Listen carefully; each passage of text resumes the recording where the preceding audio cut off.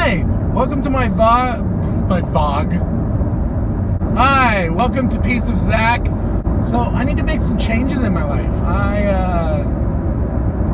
I really have let myself go. I'd rather lay in bed than do anything else. I'd rather watch YouTube videos or binge watch Netflix than go out for a walk at the park. I used to be a pretty active person, and it could be age, I guess, but I find that a lot of the things that I wanted to do before, I don't want to do them anymore. Like the idea, the thought of getting up and going out for a bike ride, oh, that just sounds so not fun. It sounds like such a hassle. The idea of going out and playing soccer or kicking the ball around with my kids, I'm just like, no, I don't want to do that. I literally just want to sit around and watch TV. Part of it's just the fact that I've let my muscles go. And, you know, when you let your muscles go and you stop working out and you stop trying to push your body stops working for you.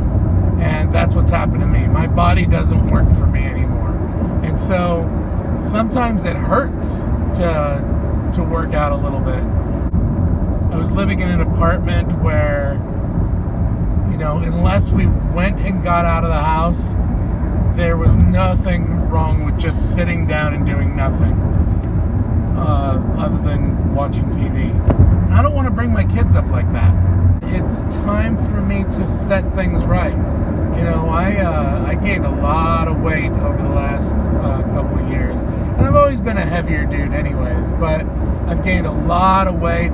And, you know, my weight's always fluctuated up and down, up and down, up and down. I need to change my eating habits. I need to change my nutrition to the point where I'm treating my body with a little more respect. So I've been going to these classes to hopefully get that bariatric surgery.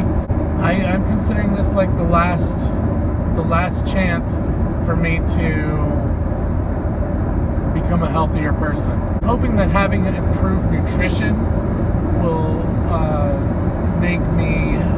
give me more energy. Let's face it, my world was rocked to its core 4 years ago. As I've done a little bit better with my emotions in my head and where I'm at in my head, it's now time to deal with it on a physical, more body level. My favorite foods are the foods that are bad for you. Those are my favorites.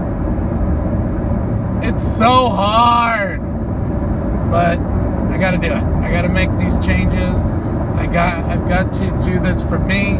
I've got to do this for my family. Thanks for watching. Have a wonderful day, and I'll see you later.